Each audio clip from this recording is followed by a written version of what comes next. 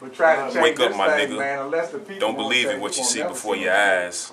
We all must be judged one day as what we fail to realize. Stop thinking, look, before your precious life is took. Snatched away from this earth. Now you're sitting in hell shook. Wonder why you didn't listen. Why it was hard for you to believe. All you had to do is look to God and then you could achieve. Life ain't in your hands, it's in the hands of the one who made it. Don't put your life in the hands of dope, cause money sure ain't gonna save it. Some niggas live for material things so we can live our lives gleaming. But if you look past what was made by man, you find a deeper meaning. Floss for what? Floss to bitches? Floss to feel better about you? Maybe floss you can feel a little more like a nigga who flossed before you. Niggas talk about keeping it real but don't know what real is. Real ain't on the corner all day drinking beer and popping pills. Flex your skills, retreat to the real nigga behind your skin. Fuck everything around you if it ain't respecting, loving, I can. Niggas out here representing colors, red, others blue. How you gonna represent some shit that don't give a fuck about you? Go to school, learn about what's going on outside your vicinity.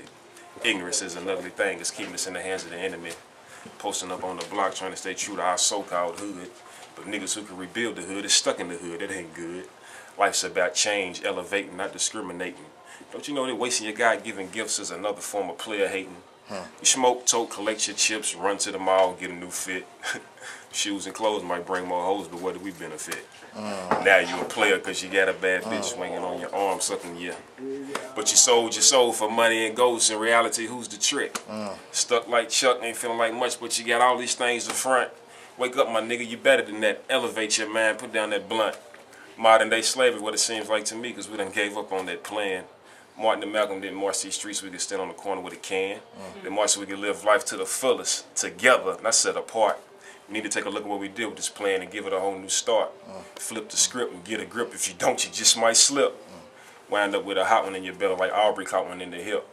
Stand tall, keep your head up, eyes focused on the Lord. I used to pack a gun everywhere I went, but now the Bible's out my sword. And I cuss so much because some of you cats only understand one language. Hope y'all got it. That's Louisville, Kentucky. Yeah. Louisville, Kentucky. We hot down here.